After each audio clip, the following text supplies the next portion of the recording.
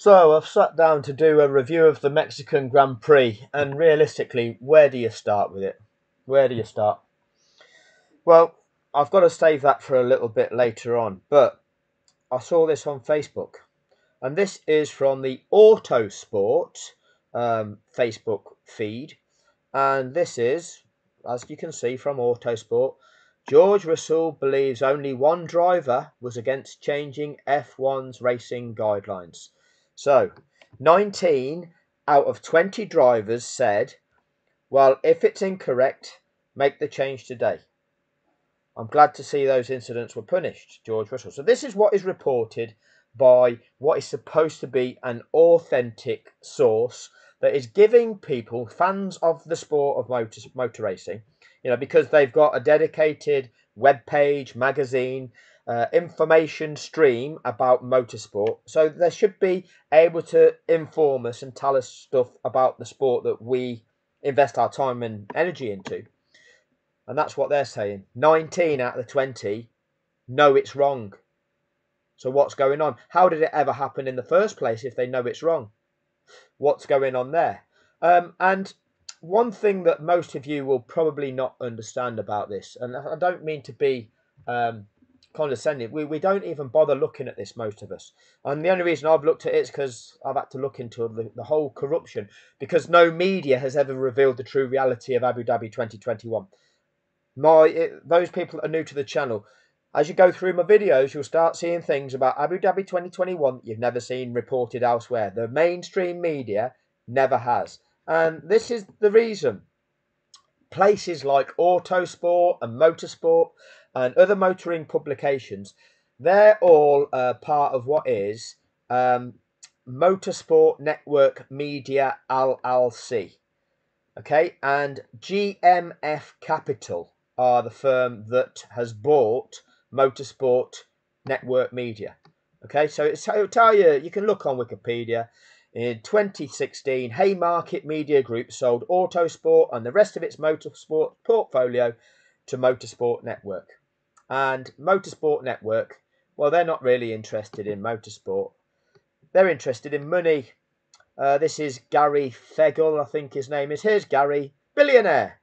1.7 billion real-time net worth. This is on the 28th of the 10th, 2024, it says. So you can have a look at Forbes magazine and read about Gary. Gary doesn't interested in people. He's not interested. He doesn't care about lying to you, lying point blank to your face, lying to your children, misinforming you. No, Gary doesn't care about that. Gary doesn't give a stuff about you. Gary cares about that. Yeah, that's all Gary cares about. Fuck you. That's all Gary thinks about is fuck you. Have that. That's all that Gary wants, okay? So he will own media publications and purposefully present liars, validating what 19 of 20 drivers competing in the sport know to be wrong. And then he'll put in front of you various, supposed journalists, okay? And I'll come back to this particular one, but this supposed journalist employed by Autosport, so getting a wage, going around the world to these Grand Prix, and having a paddock pass, speaking to the FIA, because that's what he was talking about there, speaking to the FIA. You can scroll down here, and I'll just put this in front of you. This is the kind of prick that we're dealing with, a so-called journalist. Feels like I'm scrolling down a long way, but we'll get there. We'll get there. It's worth it. Come on. We'll find him. Here he is. Here he is. Let's have a look at this one. So. Is genius. There's no other way of looking at it. Bloody hell. Why can't I operate this? Why is it gone silent on me? What Max Verstappen has been doing by racing to the apex, turning himself back into the attacker when he's being overtaken. I've said all the way through this, what Max Verstappen is doing is genius. There's no other way of looking at it. I view it as a professional foul. I'm not alone in that Autosport, I'm not alone in that in the paddock. There's no denying it's brilliant. It's very clever. What Max Verstappen has been doing by racing to the apex, turning himself back into the attacker when he's being overtaken. I've said all the way through this, what Max Verstappen is doing is genius. There's no other way of looking at it. I view it as a professional foul. I'm not alone in that autosport. I'm not alone in that in the paddock. There's no denying it's brilliant. It's very clever. What Max Verstappen has been doing by racing to the apex, turning himself back into the attacker when he's being overtaken. I've said all the way through this, what Max Verstappen is doing is genius. There's no other way. So kids, if you want a job sucking the Dutch sausage, then you know that's what you can do. If you want a job as a fluffer in adult entertainment, then you can go and get a job at Autosport, working for Gary Fegel. So if I can hopefully find where I was, why has it gone back to this now? Well, I had to pause that to find this again. So let's see if I have the same difficulties. That was mitigating. Right, so this is the same guy again. Fluffing the Dutch sausage again. So let's have a look. FIA officials I spoke to said 10 seconds is the standard penalty. If we take it back to Austin, Lando Norris getting 5 seconds for overtaking off the track, same officials saying that was mitigating circumstances. It would have been 10 seconds because of the fact that he was clearly in a battle with another car that also went off. They felt 5 seconds was appropriate. So that explains it. Would Lando Norris have gone off the track if the other car hadn't forced him off? But that explains it, doesn't it, mate? You're used to what his mouth wide open, ready to receive the sausage. I don't think it's very clear and very helpful. Like that, this is the sort of thing where the complaints about inconsistency can creep in. FIA officials I spoke to said 10 seconds is the standard penalty. If we take it back to Austin, Lando Norris getting 5 seconds for overtaking off the track, same officials saying that was mitigating circumstances. It would have been 10 seconds because of the fact that he was clearly in a battle with another car that also went off. They felt 5 seconds was appropriate. So that explains it. I don't think it's very clear and very helpful. Right, so that explains it, but I don't think it's very clear or very helpful. So it doesn't explain it then, does it, Colin? Okay? So don't tell us that that explains it if it's not very clear and it's not very helpful. You're supposedly a journalist. To be a journalist, you need to be able to report on a situation that is going on, and you need to be able to report on it, inform people about what's going on, and be able to give context, have the knowledge of the subject that you are talking about in order to ground whatever it is that you're talking about in context in order to enable people to understand. Okay, that is your role as a journalist, not just to parrot, you know, what other people are saying is happening and have no ability whatsoever to break it down, to critically analyse it, and to state the rights and wrongs of the situation. Instead, you give us the bullshit, don't you? You go, that explains it, but I still don't think it's very good. Who said 10 seconds is the standard penalty. If we take it back to Austin, Lando Norris getting 5 seconds for overtaking off the track, same officials saying that was mitigating circumstances. It would have been 10 seconds because of the fact that he was clearly in a battle with another car that also went off. They felt 5 seconds was appropriate. So that explains it. I don't think it's very clear and very helpful. Like that. Absolutely right. You're not very helpful, are you? That explains it, but I'm not very helpful. What have you explained? You've explained that corrupt... Well, you haven't explained that they're corrupt. You've just said this is what they've done. Have you explained? That's not explanation. That is just basically a rundown. That is just saying what they've done. That's not explaining anything, is it? This is the sort of thing where the complaints about inconsistency can creep in. FIA officials I spoke. Why would people be complaining? What is inconsistent? What would be the right thing? This is journalism. What it should be is when you break a situation down. What has happened? What is wrong with that situation? Why is it wrong? What is the controversy over? Why are people unhappy about it? What would be a fair thing to do there? Okay, this is the sort of thing. But again, you are a child. Okay, you have no ability to actually understand something, but you're not employed to do that. They don't employ people with ability. They don't employ people who are willing to ask the questions. They don't employ people who want to expose the truth. They employ fluffers that will just parrot narrative, and they'll give them a little pat on the head, and they'll give them a biscuit. Well done, you get to go to the Formula One Grand Prix as long as you keep saying that Max Verstappen is a genius. okay, then you'll keep getting paid. Well done, you. You keep telling Max is a genius. You keep sucking the Dutch sausage. You keep saying Max is a genius. Don't explain anything. Don't you worry your little heads about that. Just say, yeah, they've explained it, but it's still not very clear. They've explained it. Everybody, you've now had it explained to you. You've had it explained, but it's not very clear. Move on. But now that you've all had it explained to you and it's not very clear, don't you worry your little heads. Don't you worry your little heads. Anyway, what I'm going to do is take my time really on this because there is so much. I've gone just a bit into the audio and just picking out all that's relevant. At the moment in time that Max forced Lando off the track, Lando was in second position. So Max forced him off the track and took the position off the track. That really dangerous move where Max just lunged his car at him. So he took a position off the track that wasn't given back. Okay, so that put Lando a place behind him, but it allowed Charles Leclerc to go through. So Lando went from second to fourth in a race, and not only did that happen, he then lost time and was only released when Max Verstappen pitted. So of the 20 seconds that Max Verstappen got as a penalty, well, how much was lost to the leader? Because Lando Norris was 0.8 of a second behind Carlos Sainz when he got shafted off the track illegally. That allowed Charles Leclerc to go through. That allowed a big gap to build up. I've got Brundle, and I need to get this out of the commentary clip. Brundle saying he would treat the back of Verstappen's car like the back end of a donkey. You can't go racing against somebody that any time you get near them, they're going to try and put you off the track. That's not stock, this is Formula 1, not stock car racing. Brundle is saying in commentary, treat the back end of Verstappen's car like the back end of a donkey. You can't go Formula 1 racing in those conditions. It's absolutely disgusting.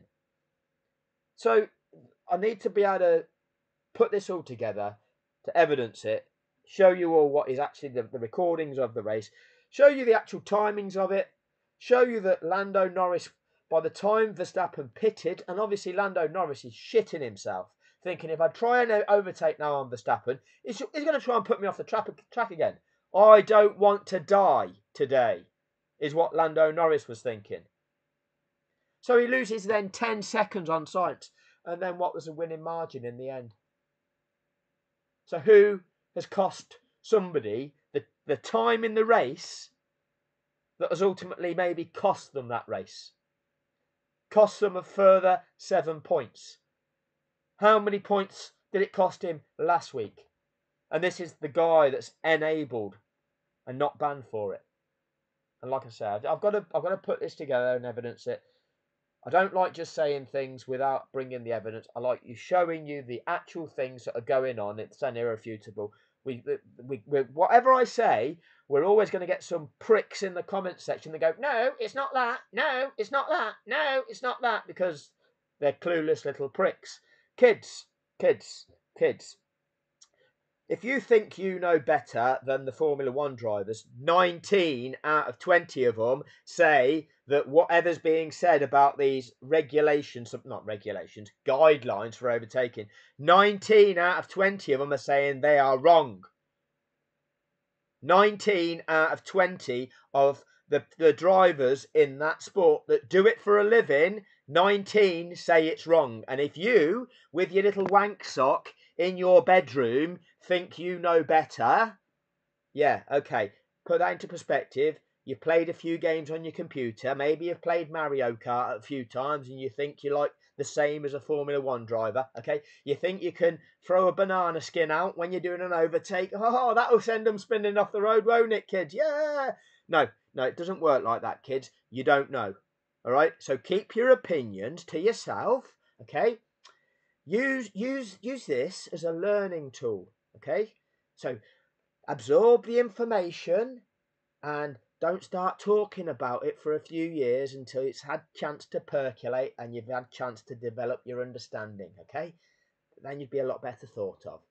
Anyway, thank you all for your time, and I will try and make some better videos soon because, like I say, it's going to take a lot of time to sift through all of this and break it all down. There's so many different points, so many inconsistencies at Mexico, and they're both inconsistent at Mexico in terms of the stewards' indecisions and the penalties applied, and they totally contravene what happened at Austin last week as well. So, and we've got another turn one, Max Verstappen shoving another car off the track at turn one as well. So there's so much coming from Brundle and Crofty, so much bullshit. So, like I say, I've got to break it down into various sections. Otherwise, if I just went through that audio on its own, it'd take me about 4 or 5 hours. And I know nobody's going to watch that, so I've got to try and present it in ways to get people to see what's actually going on. So, thank you all for your time. Those of you that are new to the channel, thank you for subscribing. Thank you to those of you that have been subscribed for a long time and support the channel. If you're new, the channel's been set up to expose the true reality of Abu Dhabi 2021. The truth that has never been exposed by mainstream media. The truth is that Sky Sports were lying to us all about the rules of the sport before Michael Massey made his supposed error. Okay, they lied about what was possible. Okay, they're presenting that you don't have to release the lapped cars. You don't think it's not mandatory. They tell you that the purpose of releasing them was only to get them out of the way of the race between the leaders. This is all lies. Okay, there's a lot of the motor racing public that do not understand what the safety car regulations are actually for and what their purpose is. And it's quite simply, Lewis Hamilton had gone round and was lapping, and at that stage he'd lapped up until Lando Norris, who was at that stage in 8th position, and Gasly was in 7th. So in Abu Dhabi 2021, Norris was in a race with Gasly. But because the leader has passed Norris, and then there's a safety incident, and the safety car is deployed, then the safety car picks up Hamilton, Norris has to wait behind Hamilton, and Gasly disappears off around the track. And the whole purpose of the unlapping procedure is from being just less than 12 seconds behind Gasly. Norris was actually closer to Gasly in Abu Dhabi 2021 than Hamilton was to Verstappen. And you cannot allow somebody crashing to then mean that Norris ends up losing a lap on Gasly. A safety incident basically neutralises racing for everybody. And then before you restart racing, you have to reset the conditions for everybody so that it's fair conditions for everybody. It resets it back to almost zero for everybody. So all of the previously built up advantages have been wiped out. So you're all in that safety car, Snake, in the correct race order, nose to tail. And that is the purpose of doing the unlapping procedure. And they go, oh, are they going to release the lapped cars? I don't think it's mandatory, but that's normally on a wet day in Belgium. And they'll all get blue flags, you know. And it's all bullshit. It's a mandatory requirement, and it's underpinned by the FIA, International Sporting Code, which dictates sporting fairness to every single competitor in that race. Just because the leader has made it past you, it doesn't mean you're eliminated from that race and no longer able to challenge the car in front of you for position. You're still a racer. You're still in the race. You're still racing for championship points. Lando Norris was in a battle between him, Leclerc and Sainz for 5th position in the championship. He started that championship, that last race in 6th. Leclerc was in 5th. Sainz was in 7th. Because of the way them cars finished in that race, Sainz jumped from 7th to 5th. Who's told you that? They created a 2-car race-off, neglecting everybody else. Who's told you that? Nobody's told you that, have they? Nobody's told you that. Why? Every form of media has parroted the same narrative. Autosport, motorsport, owned by billionaire Gary Fegel. He's never told you that.